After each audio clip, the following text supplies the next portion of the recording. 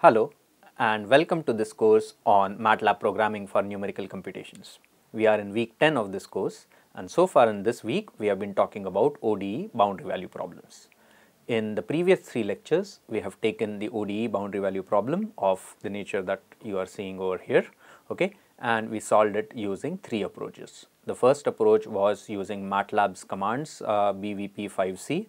The second approach was using finite differences in order to convert the boundary value problem into a set of linear equations, and the third one was using shooting method.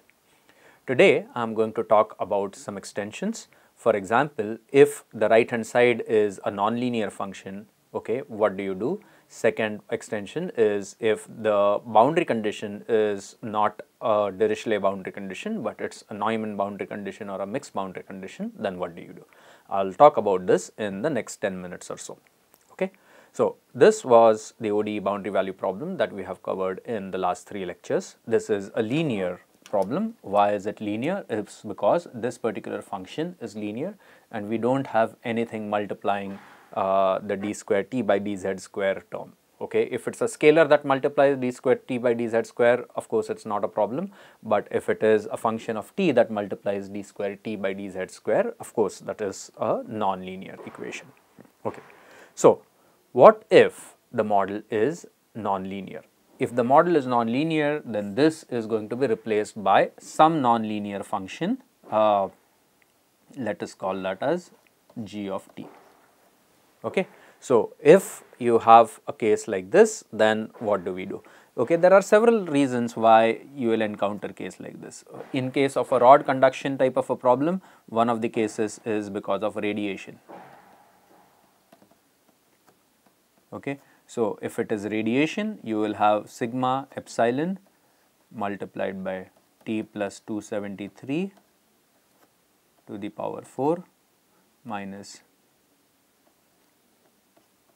Ta plus 273 to the power 4. Why does 273 come into picture? Because the radiation is proportional, the radiation flux is proportional to temperature to the power 4, where the temperature is in Kelvin. Another example is where gamma is a function of T.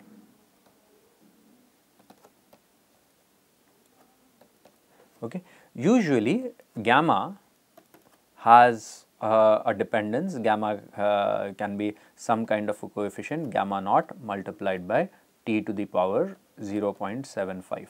That's oftentimes the nature of this particular function. Okay. In BVP5C, if you recall, there were 3 elements. One is the rod fun, which gives this particular function.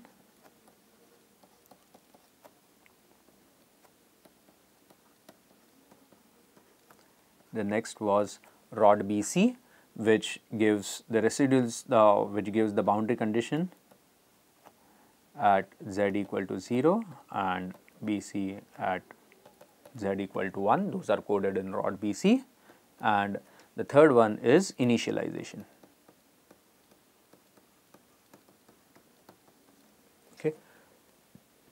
Because this function is a nonlinear function gt, this does not remains this remains the same, this remains the same. The only thing changes is this particular gt. Okay. So, let us go to MATLAB. Okay. We won't solve the problem in MATLAB, but let us look at the rod conduction problem using BVP solution. Okay. So, this was the code that we had written for the rod conduction problem using BVP5C.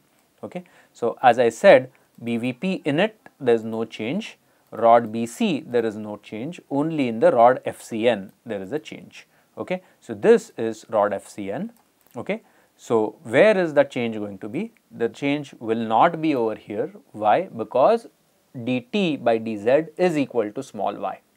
Okay. Irrespective of whether it is a nonlinear function or a linear function, the first equation remains the same.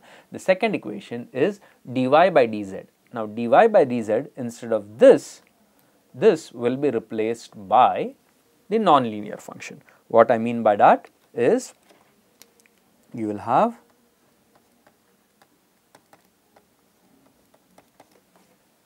this.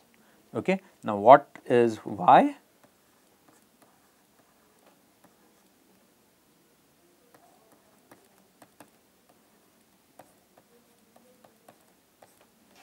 Why is that so? Is because we had defined y equal to capital T and small y, or we had defined y as capital T and T dash. Okay. So, this is how you write. So, the only change that happens is going to be in this particular line, and rest everything remains the same, and you will be able to solve it using BVP 5C. Okay.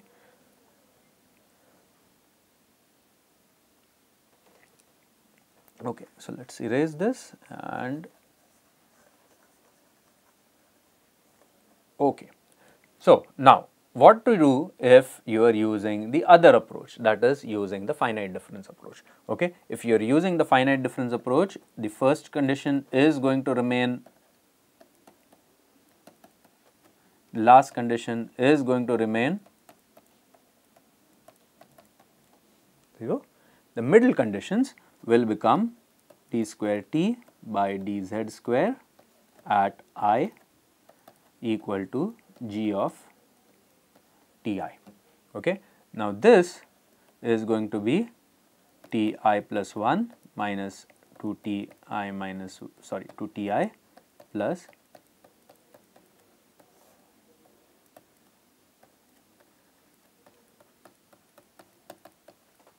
okay. Now, I can take h square, and this is what I will get. Okay. So, what I have is for I equal to 2 to n. Okay. So, this is the only thing that is going to change. Okay. So, I will not have a linear equation anymore, and I will have to use f solve in order to solve it. Okay. So, what is going to be my first equation in f solve? The first equation in f solve is going to be T1 minus 100. The second equation in f solve is going to be T3 minus 2T2 plus T1 minus h square multiplied by g of T1 equal to 0. Second equation, third equation, and so on up to nth equation, and n plus 1th equation is going to be Tn plus 1 minus 25 equal to 0. Okay. So, that is the change that is going to happen in the finite difference solver. Okay. Now, let us come to the final case. Final case is going to be what if you have other type of boundary conditions. Okay. You might have learnt in your first year undergraduate course that there are three types of boundary conditions. The first type is Dirichlet. Okay. These were the examples of Dirichlet boundary conditions. The second type of boundary conditions are what is known as Neumann boundary conditions.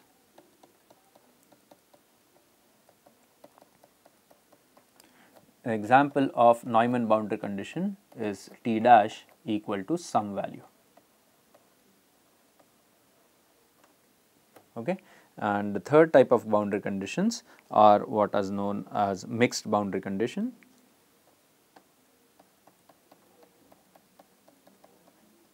And mixed boundary condition is going to be some phi of t comma t dash is going to be equal to 0.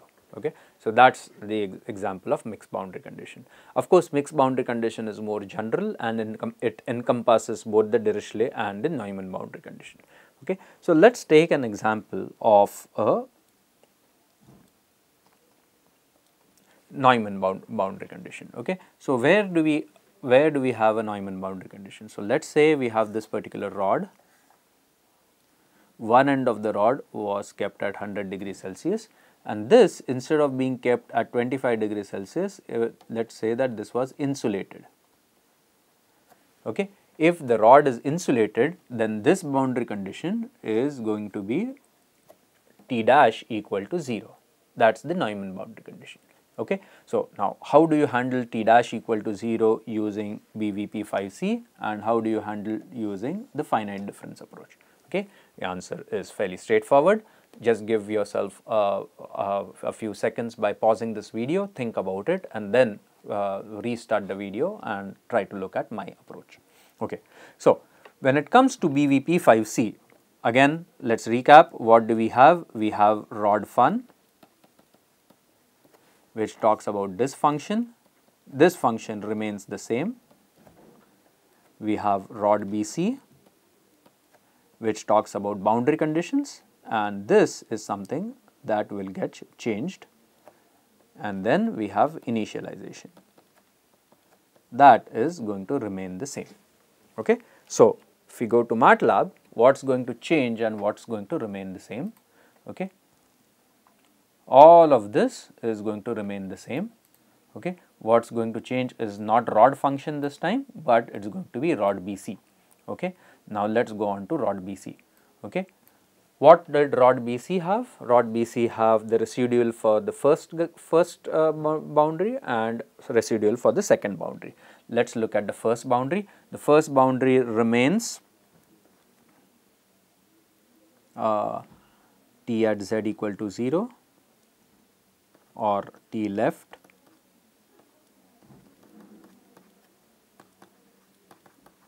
okay, that is the first boundary.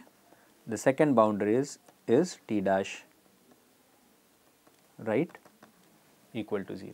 Now what is t dash right? T dash right is nothing but y right. Okay. What's y right? The small y right, that is nothing but capital Y second element. Okay. So this is going to be y2,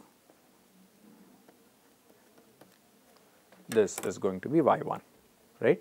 So let's take a look at that. So what's going to be the first residual? It's going to be y01 minus 100. What's going to be the second residual? It's going to be y12 minus 25. Why y12 is because this is the condition that we need to meet. Okay. So that's the change that you're going to have if you have Neumann boundary condition in this problem. Okay. Now let's talk about the finite difference approach. Now what happens with the finite difference approach? The left boundary is going to remain T1 equal to 100. The internal conditions for I equal to 2 to n will remain same. Okay. The right boundary is going to be Tn plus 1 dash equal to 0. Okay. Now how do we address this particular boundary condition Tn plus 1 dash? Okay. There are two different ways to address this. One way is that you can use backward difference formula.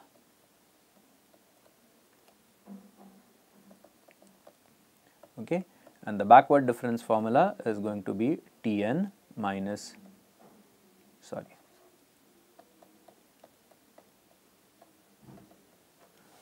equal to 0, or you could use a 3-point backward difference formula, in which case it is going to be based on Tn plus 1, Tn and Tn minus 1. Okay. And we have done the 3-point backward and forward difference formula in week 6, and you can refer to week 6 and you will come to know what that particular equation is going to be. So if you have this backward difference formula, what is needed is, if you go to the rod conduction Fd, this guy in the right boundary is going to be replaced by an plus 1 comma n is going to be something, an plus 1 comma n plus 1 is going to be something, and bn plus 1 is going to be 0. That is going to be the right boundary condition.